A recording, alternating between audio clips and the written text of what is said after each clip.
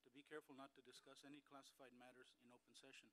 If there is an indication that one of those issues has come up, please, the staff will stand up and caution us, and please suspend the discussion until I'm able to make that precautionary note. So with that, let me welcome everyone. This is the first of what I envision will be many opportunities to have open hearings. 62 years ago, this very month, in the midst of World War II, President Roosevelt addressed the nation by radio, saying the following: "This war must be waged.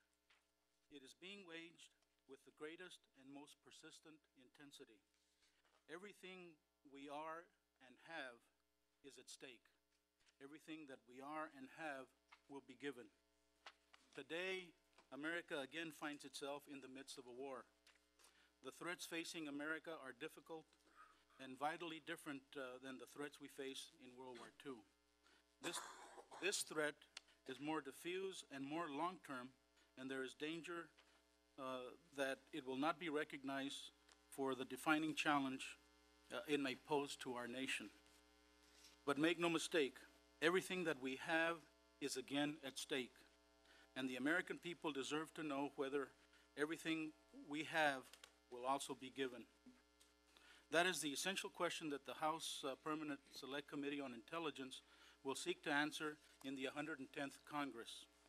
Given the threats to the American national security interest, from failed states imploding in violence, to terrorist networks plotting attacks, to rogue dictators seeking nuclear weapons, to rising powers looking to challenge American influence, is everything we have as a nation being devoted to that fight? What are our threats? And do we have the capabilities we need to protect America? To help answer those questions, we have invited the Director of National Intelligence, John Negroponte, as well as the leaders of our major intelligence organizations, General Michael Hayden of the CIA, General Michael Maples of the DIA, and Charlie Allen of the Department of Homeland Security, and finally Phillip of the National Security Branch at the FBI. These leaders represent the thousands of women and men in the intelligence community, many of whom are serving at this very hour on the front lines. And I want to thank and salute those brave professionals. And I also want to welcome their leadership to today's hearing. I want to thank Director Negroponte for his service as our nation's first Director of National Intelligence. Though we may not have always agreed on the direction of this new enterprise, we certainly commend you, sir, for your service and wish you well in your new endeavor. And we also look forward to meeting with and working with the person nominated to replace you, and that is Admiral McConnell. I also want to welcome all the members of the committee, those who are returning to serve on this committee, as well as our new colleagues that will join us. Mike Thompson of California, Jan Schakowsky of Illinois, Jim Langevin of Rhode Island, and Patrick Murphy of Pennsylvania. I want to particularly welcome our former chairman, good friend and colleague, our distinguished ranking member, Mr. Hoekstra. So with that, my colleagues, I want to make the following pledges to you as we begin our first public hearing. I will endeavor to forge a bipartisan approach and will seek common ground where we can. Where there are differences, I pledge to you that we should air them civilly and professionally. I will work to promote excellence in the intelligence community, to sharpen the tip of the spear in this war on terror, so that we can produce the most effective intelligence capability for both warfighters and policymakers. I will focus on oversight and reclaim the power of this committee because the American people expect us to do the job that is required by the Constitution. I will conduct as much business as possible in public because, after all, the public is paying for all of this. But where national security must be safeguarded, we will do our work behind closed doors and maintain the secrets of our nation without compromise. And so, to my colleagues and to the public that we serve, I want to say, we will never question your patriotism for expressing disagreement with one of us or any other official of our government. In the near future, I will issue a formal committee work plan, but for the moment, let me share some of my personal priorities for this committee. Our first goal was to implement the 9/11 Commission recommendations. We did so by passing H.R. 1 to close the gaps in our Homeland Security and by creating a new intelligence oversight panel within the Appropriations Committee. This panel will fuse together the intelligence authorization and appropriations processes. This is good news for the House Permanent Select Committee on Intelligence because it is the first time that we'll have a formal seat at the appropriations table, allowing us to contribute the knowledge that we gain from our extensive oversight to decisions on the appropriation of funds. I will work to make certain that this new panel enhances the effectiveness of congressional oversight. Second, I believe that the Congress must send an Intelligence Authorization Act to the President. We have done so every year since this committee was formed in 1978, that is, until the last Congress. Through no fault of this committee, Congress has not enacted authorizing legislation for the last 2 years. So I want to get us back on track on that. Third, the committee must focus on two primary theaters of conflict right now, Iraq and Afghanistan. We must understand why we are having such a problem achieving our objectives in those two theaters. In the coming weeks, I intend to hold a series of hearings on Iraq so that we can fairly assess the situation there and evaluate the President's proposed new course of action. I am eager for our witnesses here today to share their views about whether we are making progress in Iraq and whether the proposed plan on the table will likely stop the sectarian violence that is raging around our some 140,000 American forces in Iraq. The committee will also continue the work we began in the last Congress to understand the threats posed by Iran and North Korea, two nations that are bent on obtaining a nuclear arsenal in defiance of the world community. What do we know about these two regimes? How are their decisions made? And perhaps most importantly, what is it that we don't know about those two nations? We all know that the Al-Qaeda network has evolved over the past 5 years. Is Al-Qaeda still the greatest threat to the U.S. homeland? What about Hezbollah, Hamas, or other radical Islamist groups? What about so-called homegrown terrorists? As the terrorist threat evolves, we need to know more about these threats and what we can do to stop them. So I plan to direct our committee to focus also on the areas of the world that have received far less attention in the recent past, such as Latin America and Africa. The threats from these regions often appear less urgent, but both of them demonstrate trends that, if left unaddressed, could seriously threaten core U.S. national security interests. The committee will explore how we can build a better, stronger core of intelligence professionals who speak the languages and have the cultural sensitivity to penetrate and understand the hardest targets. Diversity is not just something that we will pursue to make ourselves feel better. In an intelligence war, it is a matter of national survival. We are going to remain focused on improving analysis by insisting on caveats, dissents, alternative views, and the use of open source material so that we never again allow policy to be based on or justified with flawed or unchallenged analysis. We are going to carefully and systematically review some of the more controversial and sensitive intelligence programs, such as the NSA surveillance program and the CIA's detainee program. As I noted yesterday, the administration's decision to end the practice of warrantless surveillance and seek court orders from the FISA court is certainly welcome, if not long overdue. I am going to withhold judgment on this until we can review the court orders and the legal memoranda that were provided to that court. We'll look at these issues in a serious, constructive, and bipartisan fashion. The committee will continue to monitor the Office of the Director of National Intelligence, as well as the stand-up of the National Security Branch at the FBI, and also the emerging intelligence tools utilized by the Department of Defense and the Department of Homeland Security. All of these developments are post 9/11 in our world today. And of course, we are going to stay true to the reason that this committee was created nearly 3 decades ago, to ensure that the intelligence activities of the United States are an effective, appropriate, and lawful use of taxpayer resources. Other nations have crown jewels, or diamond mines, or vast oil fields. Our most precious commodities are the liberties and the constitutional values that bind us as Americans together. It is the job of this committee to provide for the common defense, as Article 1 of the Constitution makes clear, and also defend the Constitution itself when our ideals are threatened. So I look forward to a productive hearing and a productive Congress. And now I'd like to recognize my good friend, our ranking member, Mr. Hoekstra, for any opening statement that he may have. Thank you, Mr. Chairman, and congratulations, and thanks for holding this first hearing of the 110th Congress. Wish to welcome everyone here, especially our good friends at the witness table. As you noted, Mr. Chairman, we welcome back Director of National Intelligence, Ambassador Negroponte, for what appears may be your last formal appearance in front of this committee.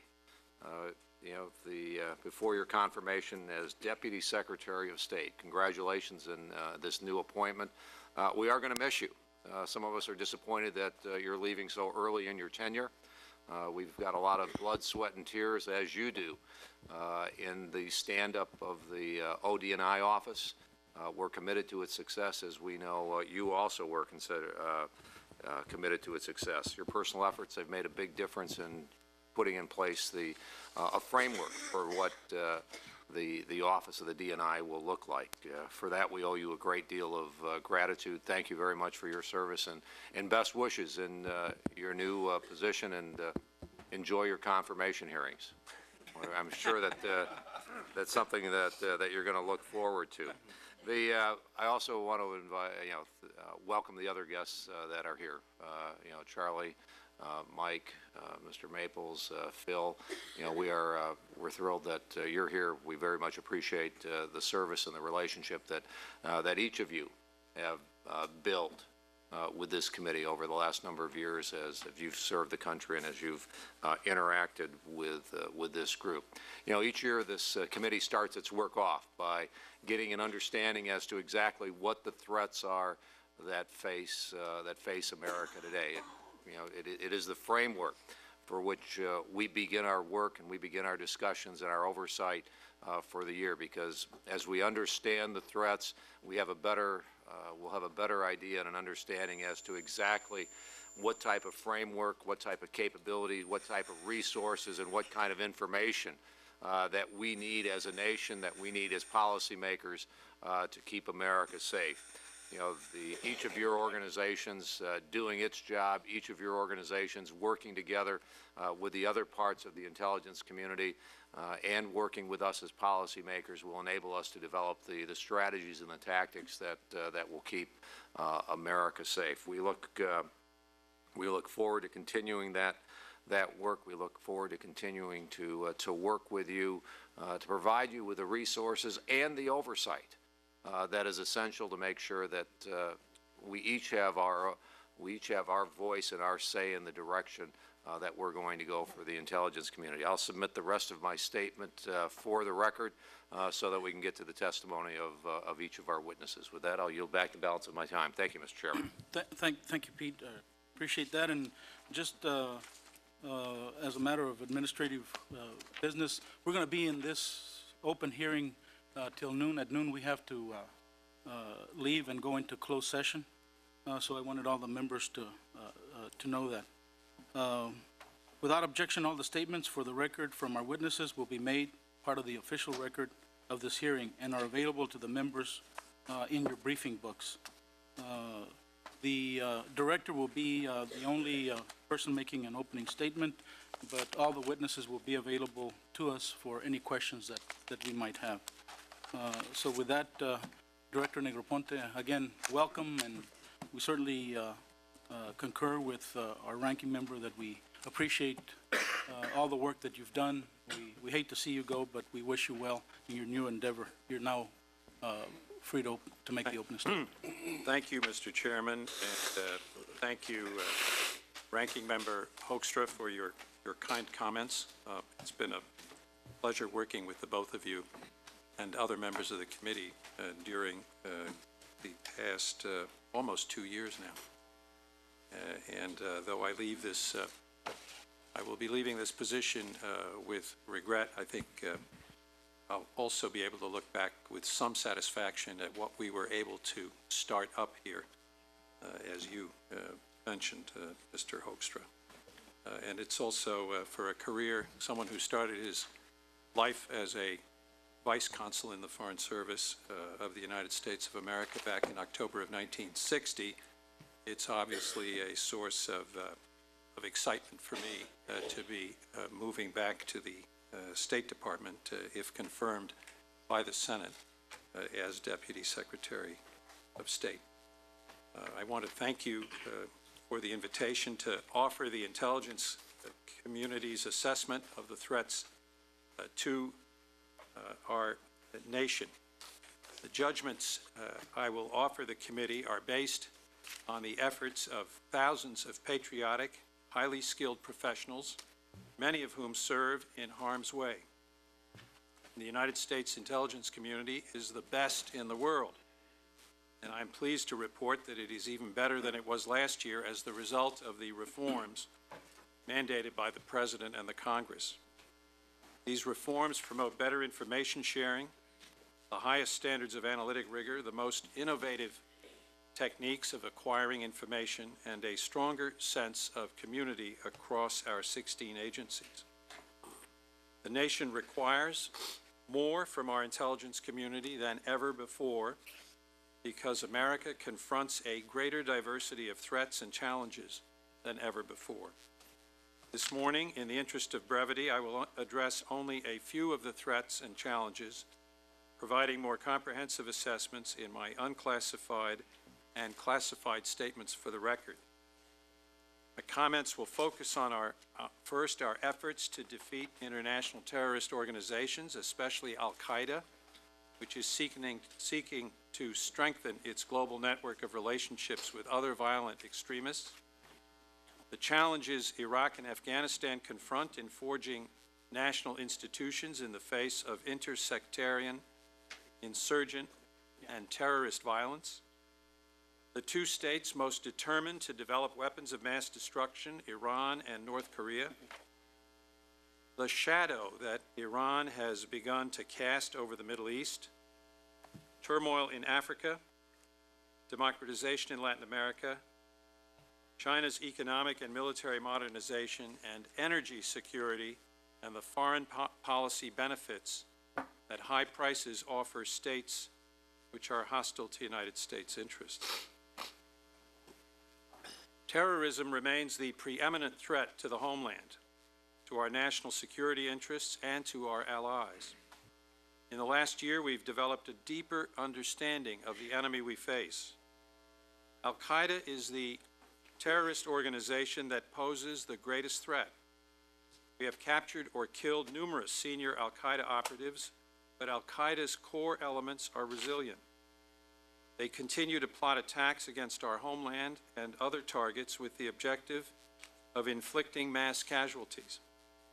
And they are cultivating stronger operational connections and relationships that radiate outward from their leaders' secure hideout in Pakistan to affiliates throughout the Middle East, North Africa, and Europe. Use of conventional explosives continues to be the most probable Al-Qaeda attack scenario. Nevertheless, we receive reports indicating that Al-Qaeda and other terrorist groups are attempting to acquire chemical, biological, radiological, and nuclear weapons or materials.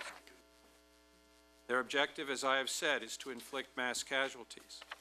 They will employ any means at their disposal to achieve that objective.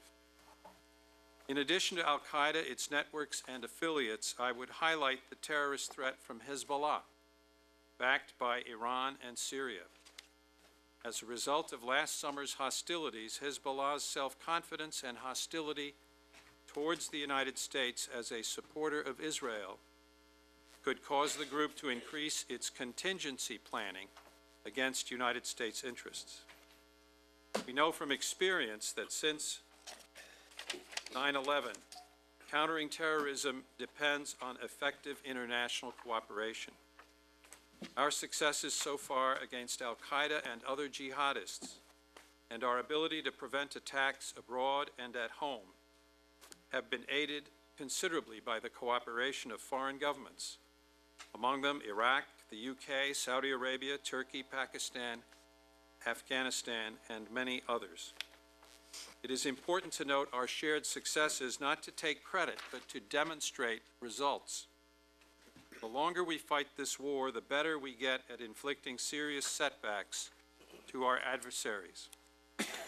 For example, in Iraq, we eliminated al-Qaeda in Iraq's murderous leader, Abu Musab al-Zarqawi. Also in Iraq, we have severely damaged Ansar al-Sunnah's leadership and operational capacity. In the United Kingdom, a plot to perpetrate the worst terrorist slaughter of innocent civilians since 9/11 was detected and disrupted.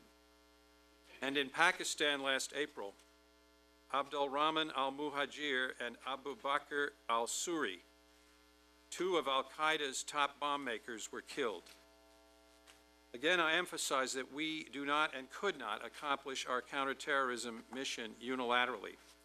Our role varies from situation to situation. What does not vary is our requirement for good intelligence and committed partners, which we have in all parts of the world. The two countries where the United States military is engaged in combat, Iraq and Afghanistan, face challenges that are exacerbated by terrorism but not exclusively attributable to it.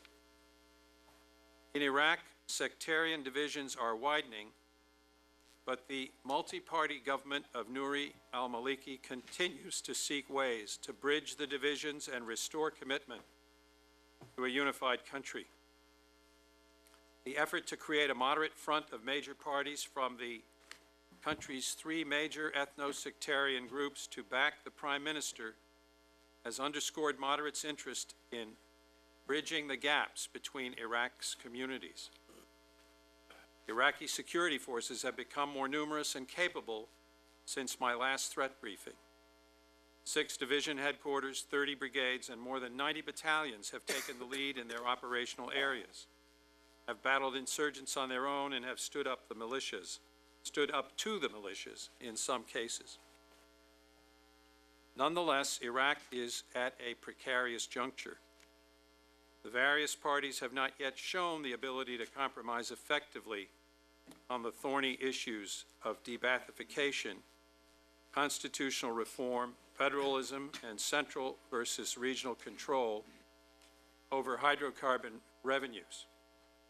Provision of essential public services is inadequate. Oil output remains below pre-war levels. Hours of electric power have declined and remain far below demand, and inflationary pressures have grown since last year. Increasingly, Iraqis resort to violence. Their conflict over national identity and the distribution of power has eclipsed attacks against the coalition forces as the greatest impediment to Iraq's future as a peaceful, democratic, and unified state. Prospects for increasing stability in Iraq over the next year will depend on several factors. Among them, the extent to which the Iraqi government and political leaders can establish effective national institutions that transcend sectarian or ethnic interests. And within this context, the willingness of Iraqi security forces to pursue extremist elements of all kinds. The extent to which extremists, most notably al-Qaeda in Iraq, can be defeated in their attempts to foment intersectarian struggle between Shia and Sunnis. And the extent to which Iraq's neighbors, especially Iran and Syria, can be persuaded to stop the flow of militants and munitions across their borders. As in Iraq, 2007 will be a pivotal year for Afghanistan. The ability of the Karzai government, NATO, and the United States to arrest the resurgence of the Taliban will determine the country's future. At present, the insurgency probably does not directly threaten the government, but it is deterring economic development and undermining popular support for President Karzai.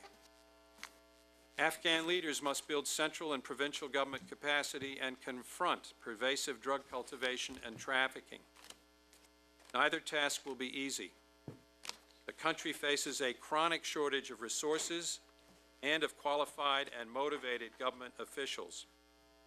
The drug trade contributes to endemic corruption at all levels of government and undercuts public confidence. And a dangerous nexus exists between drugs and the insurgents and warlords who derive funds from cultivation and trafficking. After terrorism, the efforts of nation-states and non-state actors, including terrorists, to develop and/or acquire dangerous weapons and delivery systems constitute the second major threat to the safety of our nation, to our deployed troops, and to our friends and interests abroad. Dual-use technologies circulate easily in our globalized economy. So do the scientific personnel who define and use them. That makes it more difficult for us to track efforts to acquire these widely available components and production technologies and to adapt them to nefarious purposes. Iran and North Korea are the states of most concern to us today because their regimes are pursuing nuclear programs in defiance of United Nations Security Council restrictions. Our assessment is that Tehran is determined to develop nuclear weapons. It is continuing to pursue uranium enrichment and has shown more interest in protracting negotiations than reaching an acceptable diplomatic solution. Iranian nuclear weapons could prompt dangerous and destabilizing countermoves by other states in a volatile region that is critical to the global economy. By pressing forward with its nuclear weapons and missile programs, North Korea also threatens to destabilize a volatile and vital region, a region that has known several great power conflicts over the last century and now comprises some of the world's largest economies. As you know, North Korea flight tested missiles in July and tested a nuclear device in October. Pyongyang has threatened to test its nuclear weapons and missiles again. Indeed, it has already sold ballistic missiles to several Middle Eastern countries. In the Middle East, Iran's influence is rising in ways that go beyond the menace of its nuclear program. The fall of the Taliban and Saddam, increased oil revenues, Hamas's electoral victory, and Hezbollah's perceived recent success in fighting against Israel all extend Iran's shadow in the region.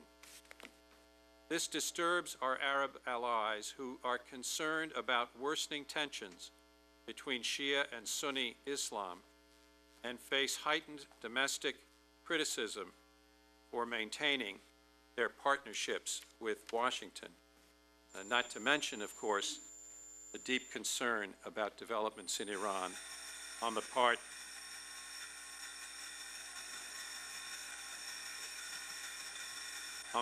of the State of Israel. Iran's growing influence has coincided with a generational change in Tehran's leadership.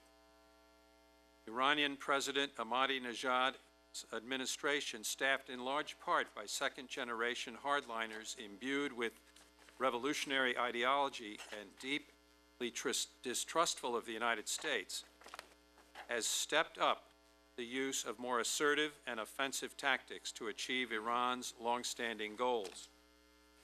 Under the Ahmadinejad government, Iran is enhancing its ability to project its military power, primarily through ballistic missiles and naval power, with the goal of dominating the Gulf region and deterring potential adversaries. Iran seeks a capacity to disrupt the operations and reinforcement of U.S. forces based in the region, thereby raising the political, financial, and human costs of our presence to the United States and our allies. Tehran views its growing inventory of ballistic missiles as an integral part of its strategy to deter and, if necessary, retaliate against forces in the region, including United States forces. Another key element of Iran's national security strategy is its ability to conduct terrorist operations abroad. It believes this capability helps safeguard the regime by deterring United States or Israeli attacks, distracting and weakening Israel, enhancing Iran's regional influence through intimidation, and helping to drive the United States from the region. Lebanese Hezbollah lies at the center of Iran's terrorism strategy. Hezbollah is focused on its agenda in Lebanon and supporting anti-Israeli Palestinian terrorists. But as I indicated earlier, it could decide to conduct attacks against U.S. interests in the event it feels its survival or that of Iran is threatened. Why would it serve Iran in this way? Because Lebanese Hezbollah sees itself as Tehran's partner, sharing Tehran's worldview and relying on Tehran for a substantial part of its annual budget, military equipment, and specialized training. Syria has also strengthened ties with Iran while growing more confident about its regional policies. This is due primarily to what it sees as vindication of its support to Hezbollah and Hamas, and its perceptions of success in overcoming international attempts to isolate the regime. Damascus has failed to cut off militant infiltration into Iraq and continues to meddle in Lebanon. As a result, Lebanon remains in a politically dangerous situation while Damascus, Hezbollah, and other pro-Syrian groups attempt to topple the government of Prime Minister Signora. In the Palestinian territories, interfactional violence has intensified in the Gaza Strip and the West Bank since the establishment of the Hamas-led Palestinian Authority government in March. Absent success in forming a national unity government, this violence threatens to escalate further. Talks have stalled over disputes about the political platform and control of key cabinet positions. Hamas rejects quartet and Israeli demands for explicit recognition of Israel, renunciation of armed resistance to Israeli occupation, and acceptance of previous PLO and international agreements. The Darfur conflict is the world's fastest growing humanitarian crisis, with more than 200,000 people killed, 2 million internally displaced, and another 234,000 refugees in neighboring Chad. Rebel groups continue to fight against the government because the existing peace agreement fails to satisfy their security concerns and their demands for power sharing and compensation. The Sudanese military has been unable to force the rebels to sign the peace accord, and with assistance from local militias, it is attacking civilian villages suspected of harboring rebels. In addition, Chadian and Central African Republic rebel groups have become entangled in the Darfur crisis. The spillover of violence in the past 10 months threatens to destabilize already weak regimes in both countries. The rapid collapse of the Council of Islamic Courts and the arrival of the Transitional Federal Government, the TFG, in Mogadishu has altered the political dynamics of southern Somalia. The TFG faces many of the same obstacles that have kept any single group from establishing a viable government in Somalia since the country collapsed in 1991. Somali society is divided into numerous clans and sub-clans that resist seeing one group rise above the others. To win the confidence and support of the population and to have any chance of restoring order, the TFG will need to be more inclusive and demonstrate effective governance. More turmoil could enable extremists to regain their footing, absent mechanisms to replace the temporary Ethiopian presence with an internationally supported Somali solution. Al-Qaeda remains determined to exploit the turmoil in Somalia. Gradual consolidation of democracy has remained the prevailing tendency in Latin America. Although some commentators have spoken of a lurch to the left in the region, this year's numerous elections point to no dominant ideological trend. Moderate leftists who promote macroeconomic stability, poverty alleviation, and the building of democratic institutions fared well, as did able right-of-center leaders.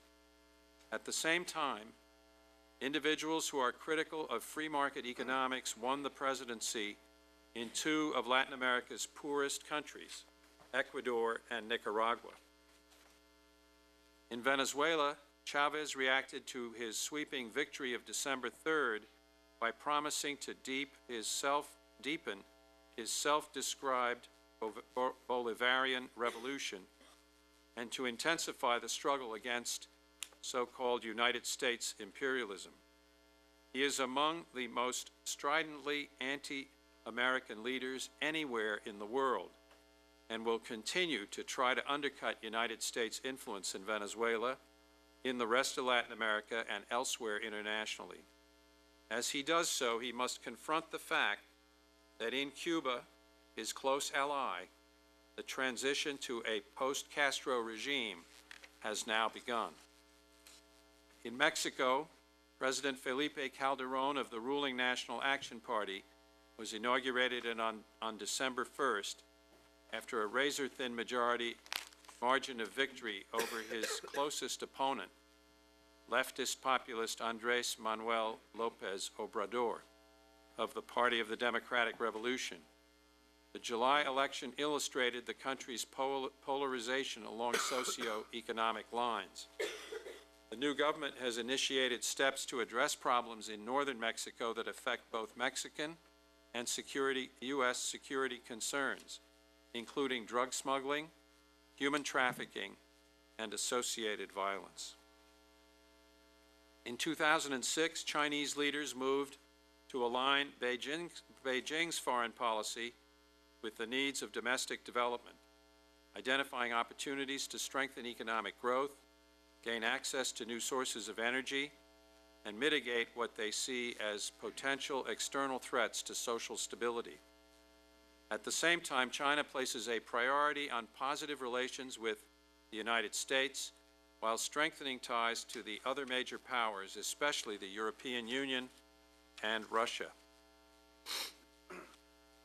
Chinese leaders continue to emphasize development of friendly relations with the states on China's periphery to assure peaceful borders and to avoid perceived containment by other powers.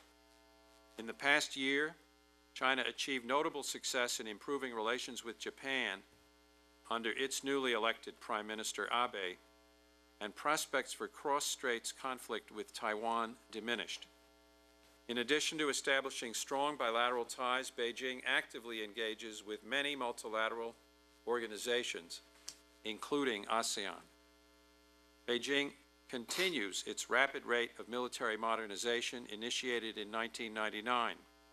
We assess that China's aspirations for great power status and its security strategy would drive this modernization effort even if the Taiwan problem were resolved.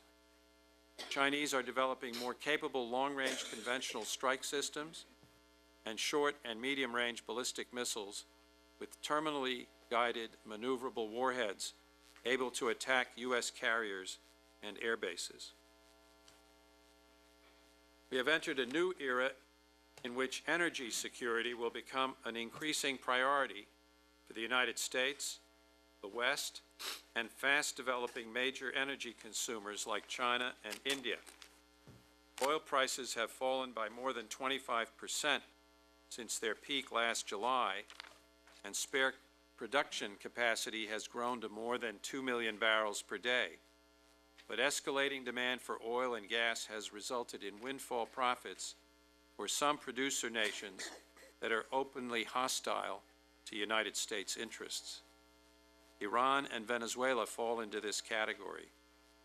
Russia, for its part, now sees itself as an energy superpower, a status with broad ramifications that include strong-arm tactics in its relations with neighboring states. Each of the national security challenges I have addressed today is affected by the accelerating technological change and transnational interplay that are the hallmarks of 21st century globalization. Globalization is not a threat in and of itself. It has more positive characteristics than negative characteristics. But globalization does facilitate terrorist operations. It raises the dangers of WMD proliferation. It stimulates regional reconfigurations of power and influence, especially through competition for energy. And it exposes the United States to mounting counterintelligence challenges. In this maelstrom of change, many nation-states are unable to provide good governance and sustain the rule of law within their borders. This enables non-state actors and hostile states to assault these fundamental building blocks of the international order, creating failed states, hijacked states, and ungoverned regions that endanger the international community and its citizens. More to the point, it also threatens our own national security and support for freedom and democracy, notably in Iraq and Afghanistan, where our troops, those of our allies, are helping defend freely elected governments and sovereign peoples. In the 21st century, the fact is that events anywhere can and often do affect us. This does not mean that all threats and challenges are equally important. At any given point in time, we must pay greater attention to those that are most dangerous. In our national intelligence enterprise, the military, foreign, counterintelligence, and domestic dimensions must be seamlessly integrated to provide our policymakers, warfighters, and first responders with the time and the insight that they need to make decisions that will help keep Americans safe. Thank you very much, Mr. Chairman. Thank you, Mr. Director, for that opening statement, and the gentlemen that are with you that will be available for any questions that the committee might have. Perhaps one of the important issues, at least from my perspective, Mr. Director, is what the status is of the National Intelligence Estimate on Iraq, which was originally scheduled to be completed in December, and it occurs to me that that should have been completed before the President concluded his review on Iraq policy, so that they might have benefited from that NIE in a more comprehensive assessment to put forth his change in strategy as he recommended to Congress. Can you tell us what is the status of the NIE and why it wasn't made available to the President prior to him addressing the country? First, let me, yes, in reply to your first question, the NIE at the moment is out for coordination throughout the community. In other words, there is a draft that's now being circulated for comment and concurrence by the various intelligence agencies, and I estimate that it should be completed by the end of the month. I'd make two other points. NIEs take time. They represent a large amount of effort, and usually take months, sometimes as long as 6, 7, or 8 months to prepare, because of the enormous amount of effort involved. But I want to assure you, and this is my third point, Mr. Chairman, that the ongoing judgments and assessments of the intelligence community have been brought to the attention of the President and other policymakers on a constant basis. In other words, the absence of an NIE, this formal document, does not mean that a lot of the thinking and the intelligence and the insights and the viewpoints that are reflected by the intelligence community about a country as important to us, as vitally important to us as Iraq, are not brought to the President or other policymakers' attention on a constant basis. Mm-hmm. Is there, at this point, any idea when that will be completed and made available? The end of this, I would expect to have it completed at the end of this month. The end of this month? Yes, sir. All right, thank you. With that, Mr. Hoekstra, you're recognized. Thank you, Mr. Chairman, and thank you for that testimony, Ambassador Negroponte. The question that I have, one of the areas that you didn't address, and I'd be interested to get maybe some perspectives from the folks at the table that are focused on this issue, is the threat from militant radical Islam in the homegrown version.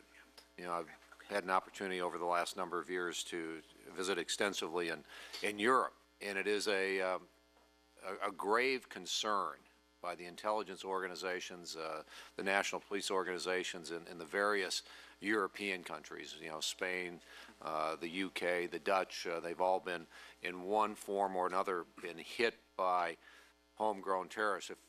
If you could, if the panel could maybe explain the variations of the face of homegrown terrorism in various countries in Europe and the perceived threat or lack of threat from radical Islamists here inside our borders who may be radical but have not at this point in time decided to become militant, and how that process may take place. I think we can call on several of my colleagues on this one, Mr. Hoekstra, but just one point I would make about some of the major incidents that have occurred, like the July 7 incident in the UK a year and a half ago, is that while the incidents might be homegrown, and the recruitment base, if you will, can often be second-generation immigrants who have a Muslim background, we've always found some kind of linkage back to, in the instance of the UK incident, it was to Pakistan, the fact that they trained in militant camps there, and that even might have been some direction coming from Al-Qaeda over there. So sometimes it's hard to sort out the wheat from the chaff here, and what is strictly speaking homegrown and what is homegrown but has the added sort of accelerating and guiding impact of Al-Qaeda itself. But maybe General Hayden and Bill Mudd and perhaps Mr. Allen would like to add something. Yes, sir. Congressman, I think, as you know, because I know you visited many of these countries, it's uneven in terms of the threat in each of our European allies especially. They each have different historical experiences, different populations, and so on. Generalizations are always dangerous, and no one is immune. Right? But I think the American historical experience and an immigrant nation, our experience with bringing in various groups and giving them, frankly, more opportunity than they might enjoy elsewhere, has helped us immeasurably in this regard. And that doesn't mean we can ignore it. But when I talk to our European partners, and they talk to me about their special circumstances, they are not in any case mirrored in their totality with regard to our circumstances here in the United States. And I'll defer to Charlie and Phil then to talk more specifically about what it's like in the homeland. A couple comments on the homeland piece. I think that we see similarities and differences between what we have in this country and what we have in Europe. I think we are not immune, but the differences may help explain why we've seen less of an impact of homegrown extremism in this country than you might have heard about and seen in Europe. A couple thoughts. The first is it's important to remember in the history of the extremist movement we're following that what's provided to extremists is not limited to what we've seen in the past: money, training in Afghanistan, radicalization in Afghanistan. What's happened over the past 15 years is the commodity that's most important in some ways is ideas. And what we're seeing, whether it's in Europe or the United States, the commonality we have is people who are using the internet or talking among friends who are part of what I would characterize as a Pepsi jihad. It's become popular. It's become popular among youth, and we have this phenomenon in the United States. So in the past, we worried about people, and we continue to worry about people who are connected to Al-Qaeda Central because they were trained or funded by Al-Qaeda Central. Now we see in this country, on the East Coast, on the West Coast, in the center of this country, kids who have no contact with Al-Qaeda but who are radicalized by the ideology and who see the images that radicalize them. So that's a commonality with what you see in Europe. There are some differences. as was just mentioned, I think we have population differences, population density differences, community differences that are fundamental between this country and Europe.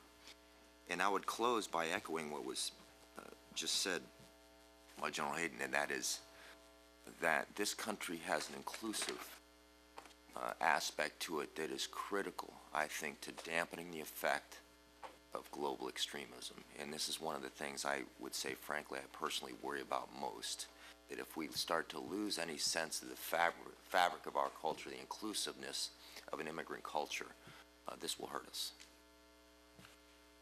I would just like to say, Congressman, that I agree totally with Phil on this issue. We've working with the Bureau, looking at the dynamics of radicalization in this country, and I'd like to reinforce everything that he has said. We are a different society. We do assimilate and absorb in ways that I think are remarkable, having come from Europe prior to Christmas and spending some days there. You don't see the alienation and all the de facto segregation that we see in some places in Europe. We do have pockets of extremism. I think the internet, the sort of the person-to-person and reinforcement of radical ideas are here, but we're looking in Homeland Security bottom-up, working with the Bureau, looking at sort of sector by sector across the country. We've already completed some studies on this, and we'd be happy to once we have some additional studies, come and tell you our views on this. Frequently we see a charismatic leader, and that's what we see in Europe frequently, a charismatic leader who select people for further education, perhaps overseas, particularly into South Asia. But Congressman Rogers told me I had to read While Europe Slept, and I've read that book, and it's quite interesting. It has a lot of accuracy to it. We're a very different society, and we must continue to be a very different society.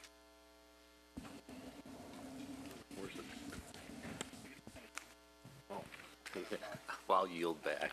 All right, thank you. All right. Thank you, Pete. With that, Mr. Hastings, you're recognized. Thank you very much, Mr. Chairman, and I thank our witnesses.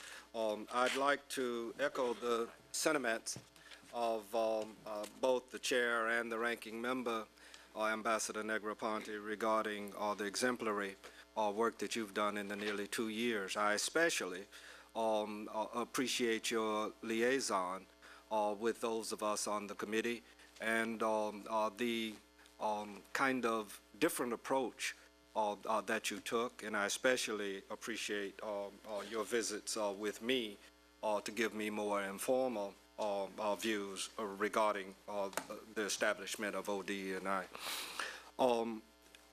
I, for one, am a bit pleased that you're returning to diplomacy, not because of this job, but because of the challenges that we are confronted with and the knowledge that you have of those challenges, not because of your work here, but for your work before becoming the Director of National Intelligence, and particularly listening to your comprehensive overview of threats. It is clear that some hot diplomacy is going to be required to deal with Iran and Syria. And while it may very well be that we try to leverage them, until we find a mechanism for serious dialogue, then we are not likely to be able to accomplish very much regarding the multiple problems that they tend to, at this time in our history, proliferate around the world. Toward that end, there are too little time, too many questions. I have an overriding concern about the Western Hemisphere. It doesn't take one much to pick up a newspaper and see Mr. Ahmadinejad trepsaying all over South America. And those liaisons are for reasons that I'm sure are vital to the interests of the United States in terms of their negativity. But I want to go to two areas, Israel and Palestine and Lebanon. I'd like to know,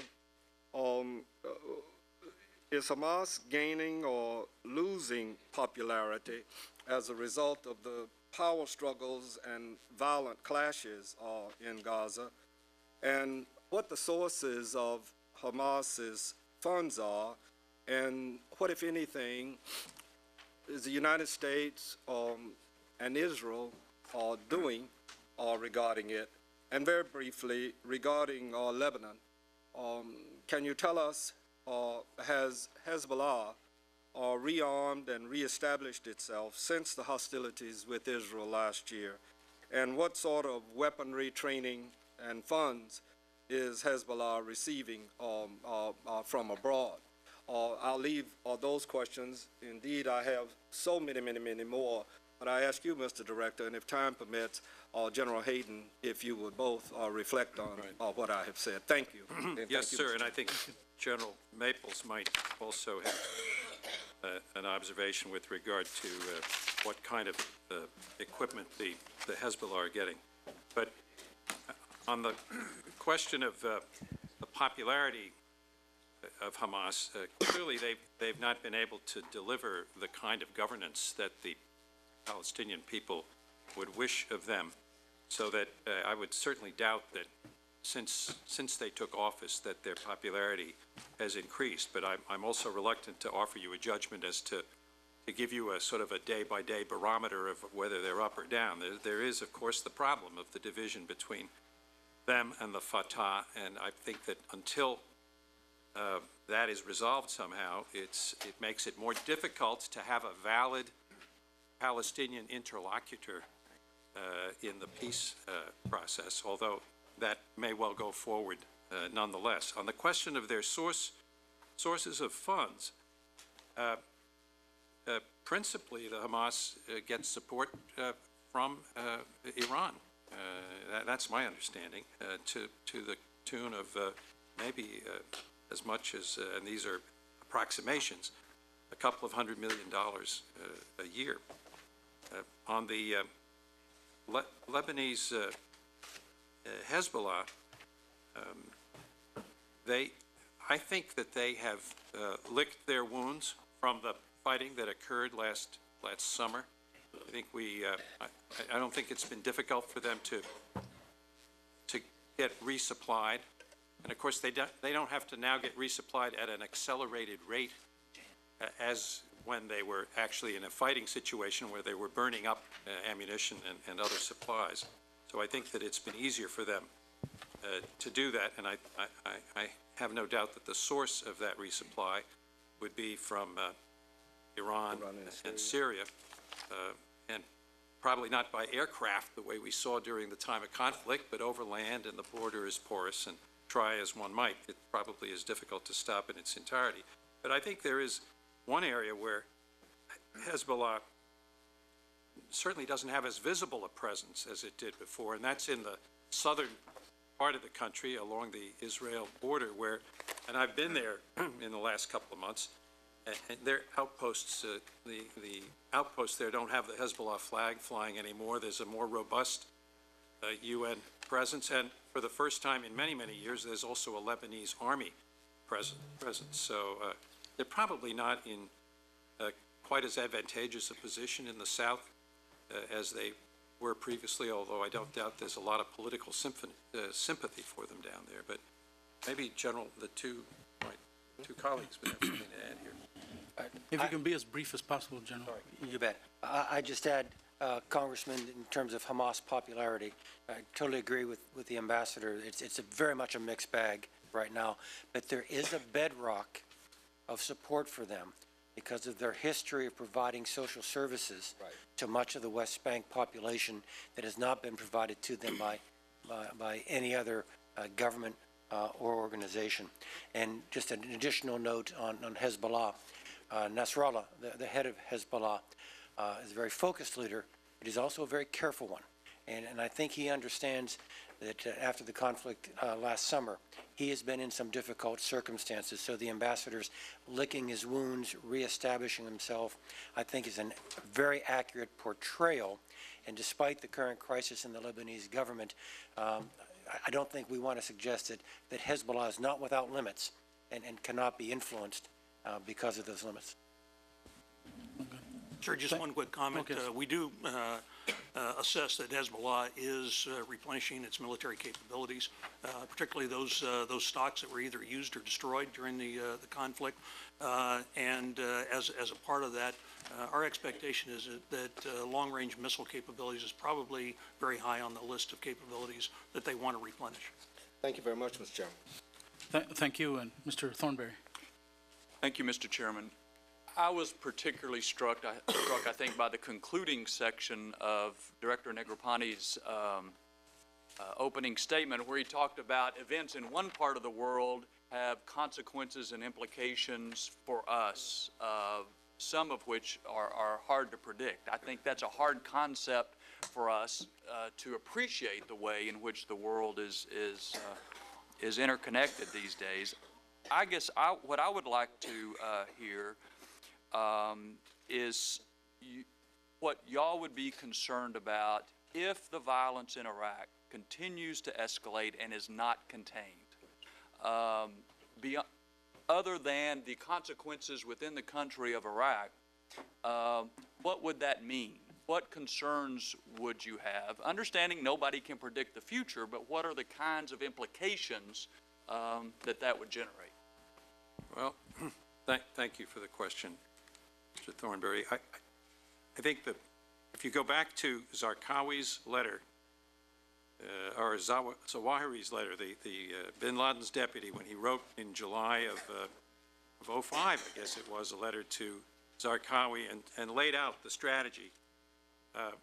They saw Iraq, he saw Iraq as a platform for the expansion of al-Qaeda's activities elsewhere in the world, particularly towards establishing this so-called caliphate.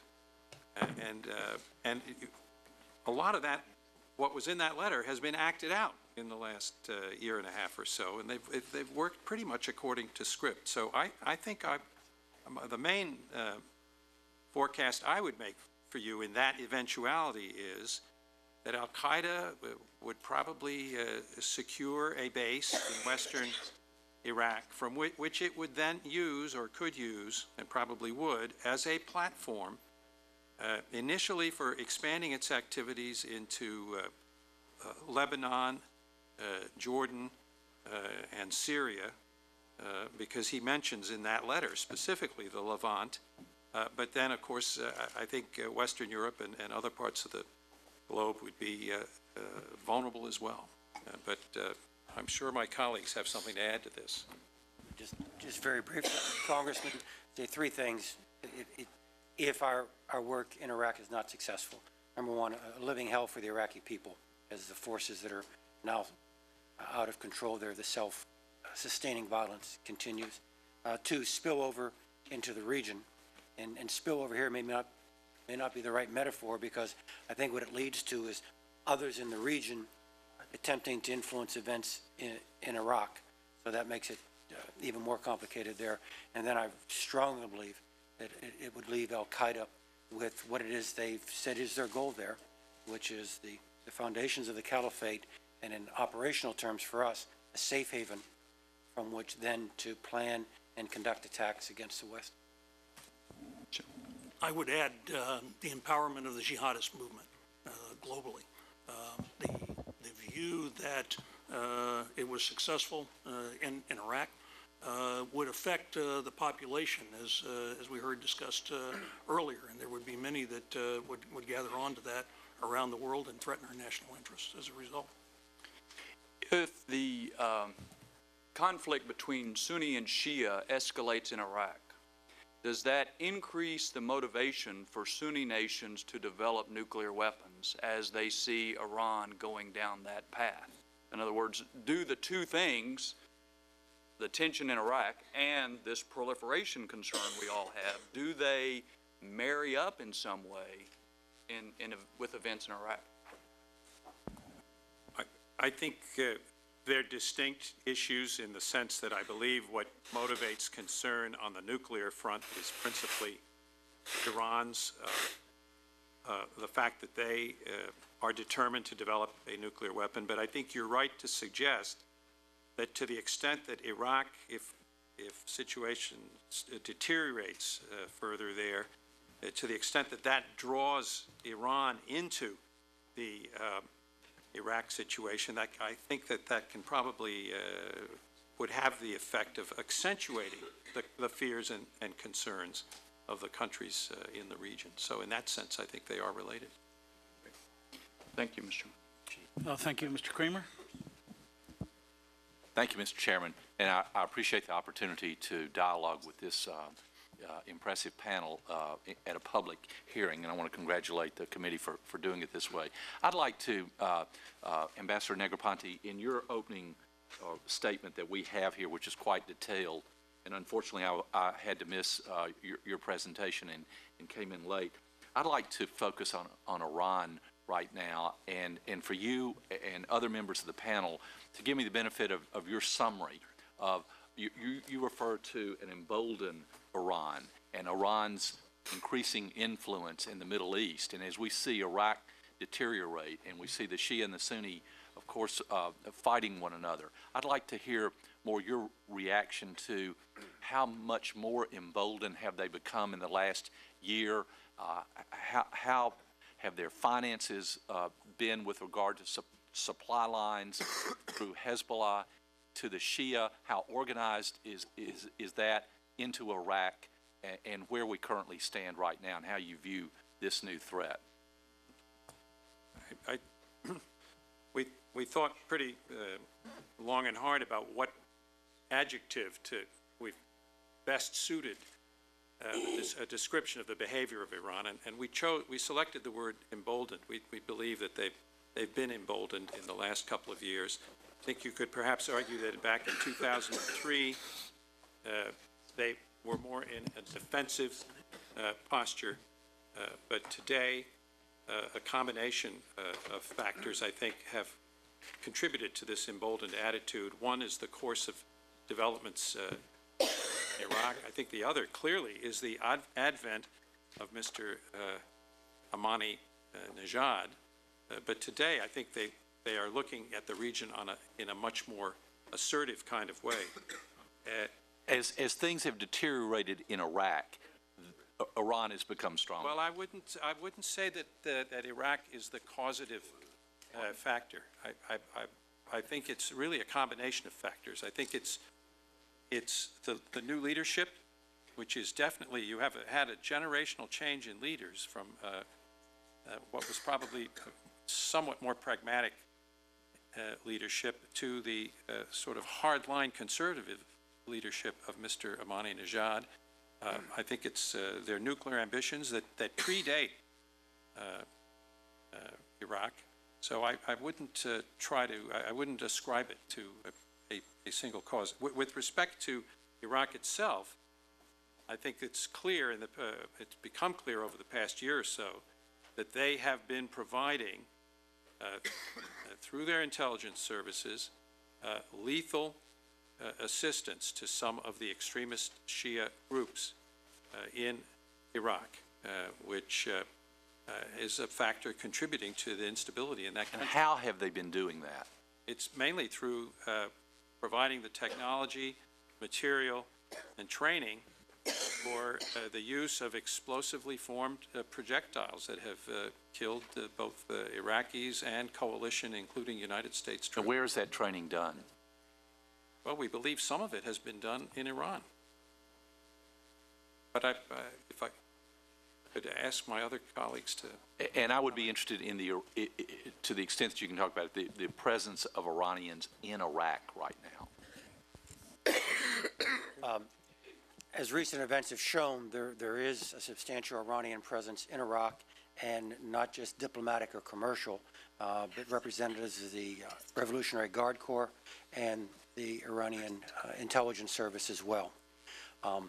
If you step back and look at Iranian activity in Iraq, there's a period of time there when I personally, and I think many analysts, would put a less hostile face on it than we would today, where Iranian objectives seem to be a unitary Iraq, Iraq that was non-threatening to Iran, and Iraq that would be dominated by its majority Shia population. I've come to a much darker interpretation of Iranian actions in the past 12 to 18 months. In addition to those objectives, I think there is a clear line of evidence that points out the Iranians want to punish the United States, hurt the United States in Iraq, tie down the United States in Iraq so that our other options in the region against other activities the Iranians might have would be limited, at least from their point of view. I'd add one other thing. You talked about the Iranians being emboldened. I'd make clear mention of the victory of their surrogate. Victory is a terrible word, but the perceived victory of their surrogate, Hezbollah, in the summer's war with Israel. All right, further comment by? No, I would agree with the comments that have already been made, and I think we do see Iranian influence on multiple groups in Iraq right now. Some of those are traditional, for instance, with the Askari and the Badr that have been long-standing. Others are developing in other parts of the country. But clearly it is an effort on the part of Iran to develop events in Iraq for their own benefit or their own interest. And I'd say that probably extends regionally as well. General Maples, could you or General Hayden, am I out of time? Yes, you're out of time. We'll have another round. Thank you. Mr. McHugh. Thank you very much, Mr. Chairman. Gentlemen, welcome. Mr. Director, thank you for your service. Good luck in the future. I just got back over the weekend from Afghanistan and Iraq, and I hope I can get a question on each. I trust that red light is from Mr. Kramer, not me. During a meeting we had with General Casey, he made the assessment that by the end of 2007, this year, he felt all the Iraqi army could be in charge of various sectors throughout the country in the lead. In a meeting we had thereafter with the Prime Minister, I asked him if he agreed with that assessment, and he said that's too long. He believed that they could be in charge and fully competent within no more than 6 months. I was just wondering if you'd have any comments upon those rather different views as to the Iraqi capabilities within the next year. Well, to me, speaking in part as someone who was ambassador out there, I think it reflects on Mr. Maliki's part a laudable desire for them on their part to take over as much control and as much of the lead as possible. I think I personally believe that the end of 2007 date is realistic, but I think we've got to stress that the operative word is the lead. Doesn't mean necessarily entire control and complete control of these activities, and I think there'll still be a need for American support of various kinds, whether it's intelligence or logistics or what have you. But clearly we want to see a shift of weight, and I think that's the thrust of what he's saying. I'm not sure I'd hold anybody too literally to a time estimate, whether it's 6, 7, or 12 months, because even with the best of intentions, sometimes these things are challenged to achieve. I guess the better way for me to ask you is, do you feel that this is an achievable goal within 12 months? Because if we go back to Operation Together Forward, they were supposed to send 6 brigades, only 2 showed up. I'm just trying to discern what your analysis is as to the likelihood of being able to do that in any reasonable time. Well, maybe I'll ask my colleagues. Sure. They may have done some work on trying to assess this capability. Sure, I think there are 2 different parts of this. One is, as the ambassador says, the desire on the part of the Iraqi government to have the ability to control operations and to control the armed forces and to employ those armed forces, which they have very clearly stated, and they are clearly moving in that direction. The other part of that is the military assessment of the capabilities of each of those divisions, the brigades, and the battalions. What they are capable of doing from a training standpoint, from an equipping standpoint, and certainly from the standpoint of the leadership of those organizations. And I'm sure that that's where General Casey is talking about in that regard. The assessments that I have seen throughout in terms of the training of the Iraqi armed forces indicate that by the end of 2007, that they will possess the military capability to take the lead in various parts of Iraq. That said, there are still issues with the Iraqi armed forces in terms of manning and some equipping issues that are associated with those brigades. Let me move to Afghanistan. In our meetings with General Franklin, General Eikenberry, we got a pretty bleak assessment of the upcoming spring in terms of the likelihood, the belief of increased activity across border, Taliban and Al-Qaeda based. They were very concerned about the apparent lack of, well, let me rephrase it, about the North Waziristan agreement between the tribal area leaders and President Musharraf just not working, to put it kindly. We met with President Musharraf. He said he recognized that he would attempt to work on it, but given his political circumstance there, coupled with really a lack of traditional influence in that region, I'm just curious what your assessment is of any way of his being able to effectively establish an interdiction program in that region. Well, it's, first of all, I'd like to say I think that President Musharraf is a very committed partner in the war on terror, and if you look at the Pakistani record over the past several years, they have put a lot of al-Qaeda and foreign fighters out of commission during that period of time. So I have no doubt whatsoever about their commitment to this war. With respect to I don't mean to interrupt, but just for the record, I don't either. I'm curious about ability. But it's in that context that I wanted to address your question, Congressman. But with respect to the border, I think we all recognize and we all would agree that the question of a sanctuary for the Taliban in Afghanistan, in Pakistan, is problematic, and it is a subject that we discuss and is on our agenda with the government of Pakistan with great regularity, and more work needs to be done on that. And I think there's a recognition that unless and until something is done to more definitively address that question, it's always going to be more of a challenge to address the security problems that arise in Afghanistan.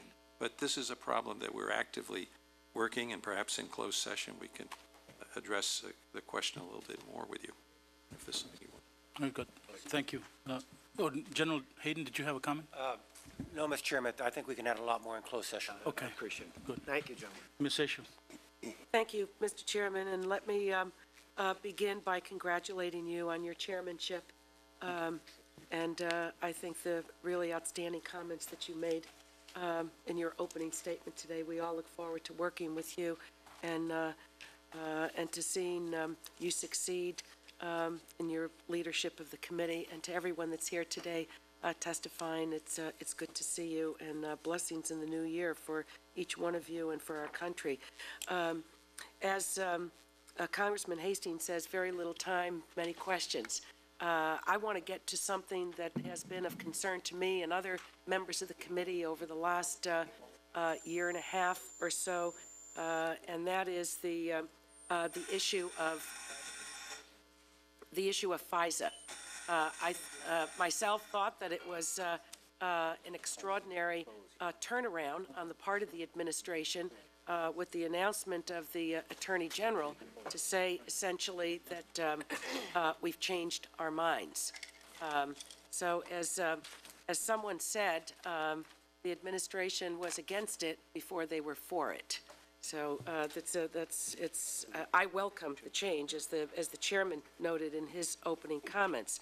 But to Director Negroponte, since we do have jurisdiction in this area, what I'd like to ask you is, will the administration provide this committee with copies of the FISA court orders approved last week? That's my first question. And my second question is, can you assure this committee that all electronic surveillance of Americans is being conducted under the applicable statutes passed by Congress and not pursuant to a claimed inherent presidential war power? I don't know. Subject to advice from my counsel, I just don't know the answer to your first question about the court document. But I can. Will you get that information back to the committee? I certainly will. Please. with regard to your second question, and perhaps I could just back up here a bit, Congresswoman Eshoo, this is a really vital program to the national security of the United States, and I've always felt that, and I think it's been a really instrumental, a really useful tool in our war on terror, very important. And the discussion of whether to bring this matter and try to work something out with the FISA court is something that predated the public revelations of the program in December of 2005. In fact, as far back as the spring of 2005, some tentative discussions had been held with the FISA court, because there's always been a feeling that if one could avail oneself of the FISA statute, that we ought to look at those opportunities. But one thing the intelligence community always insisted on, and maybe that's one of the reasons it's taken the time it has to work something out, to bring the program that the President described to the American public under a FISA court order, was our insistence, the intelligence community's insistence that whatever is done, the program, nothing should be done to impede the speed, the agility, and the sources and methods of this program. And that was absolutely So what is your answer crucial. to my second question? As far as the program that was described to you by the President of the United States, that is all comes under this FISA order.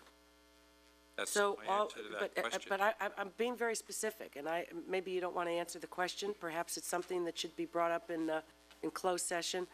My question is about all electronic surveillance that's being conducted. Is it being conducted under the applicable statutes and not under the previous stand of the administrations of claimed inherent presidential war power? There is a difference. The short answer is yes. I mean, if you're referring to the program that we have described to you, you're asking me. I'm not aware of any other.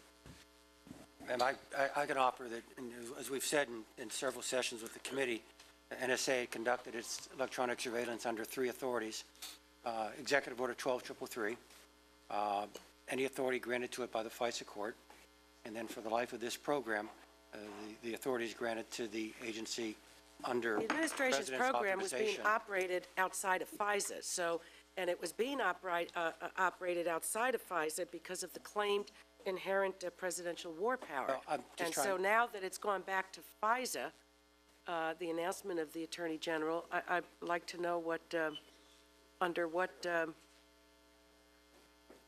circumstances. Well, as I was trying to say, you had the three authorities. The President has indicated he will not extend the presidential authorization, and everything NSA has been doing has been under one authority or another.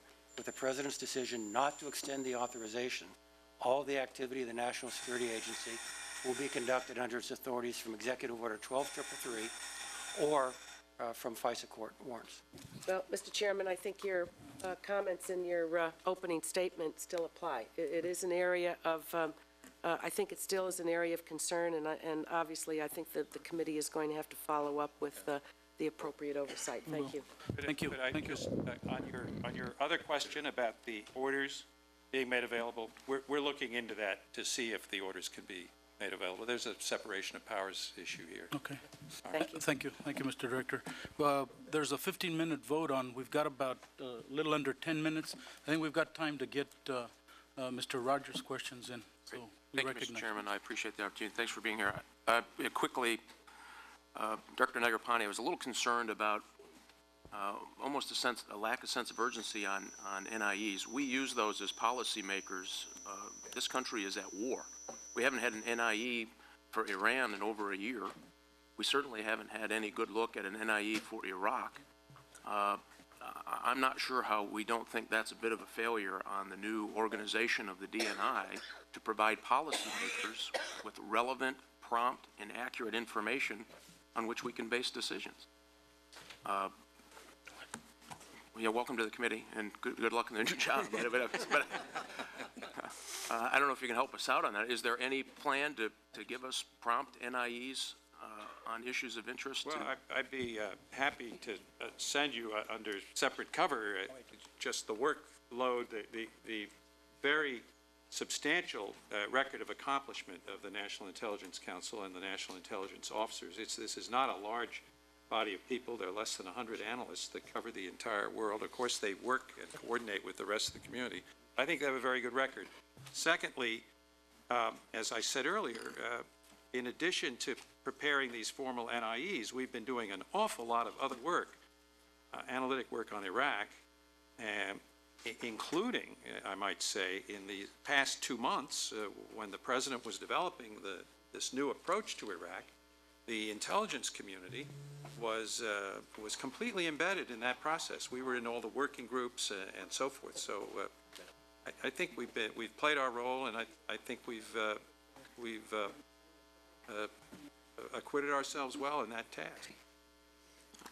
And I happen to agree with you, Mr. Chairman. I do believe that we ought to have more timely and accurate NIEs, just in the sense that we've got some serious decisions to make here as well. And committees is not the way probably for us to process that information best. Secondly, on the North Waziristan agreement, I see that as a fundamental failure for our national security interests. It just didn't work. I happened to be there at the time they were inking the deal. There was a lot of promise for it. I at least had some hope for it myself. It's not working. And I think it's working to to probably our detriment. And I have not seen, or at least from my perspective, a lot of pressure being placed on Pakistan to at least get some reversal, at least get troops back into North Waziristan, Pakistani troops. And I understand there's some political problems, but what are the efforts to correct the North Waziristan agreement and the trouble I believe it's causing for safe haven in that area for al-Qaeda and other terrorist leaders? What I would say to that is that the issue is front and center. It's one of these issues that's right on the front burner as far as we're concerned in terms of security preoccupations on the Pakistan-Afghanistan border. It's a subject that we discuss frequently in our dialogue with the government of Pakistan. And as I indicated earlier, I think in closed session, I'd be willing to talk to you a little bit further about some of the things we're undertaking. Well, I look forward to better dialogue under a closed session. Right, we had the sectarian violence, we certainly know by the Zawahiri Zarqawi letter, was initiated by al-Qaeda. It was certainly in their planning phase. I mean, to me, it seems like it went exactly as planned, initiated by al-Qaeda, nourished by Iran, and now is self-sustaining. Would you agree that it has now reached the level that is self-sustaining? It doesn't need al-Qaeda action in order to continue sectarian violence that's occurring in Baghdad today?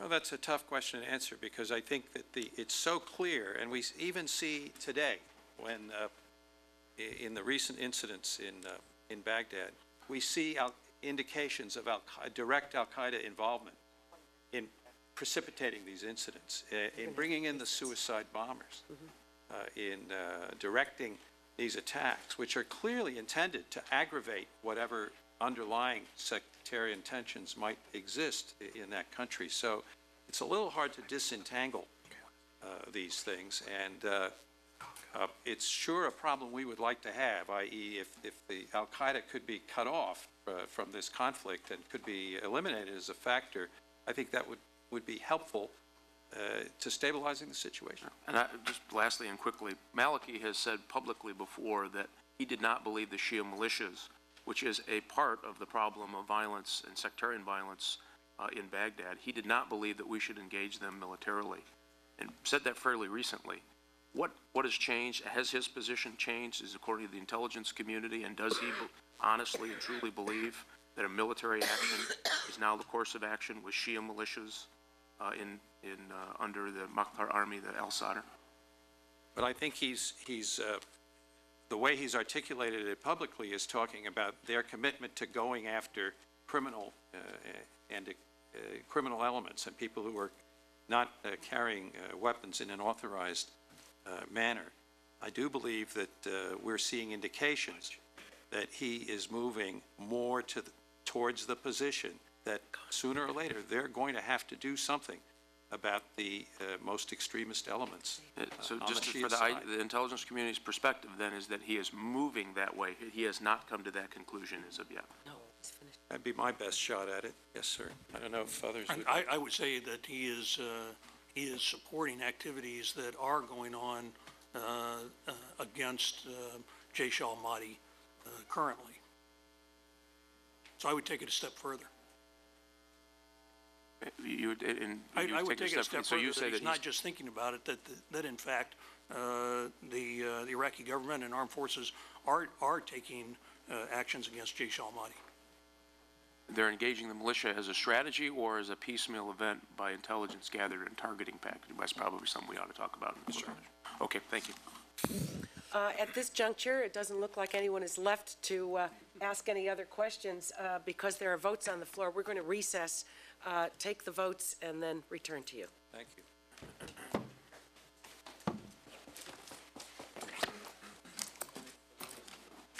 3 minutes left? Okay.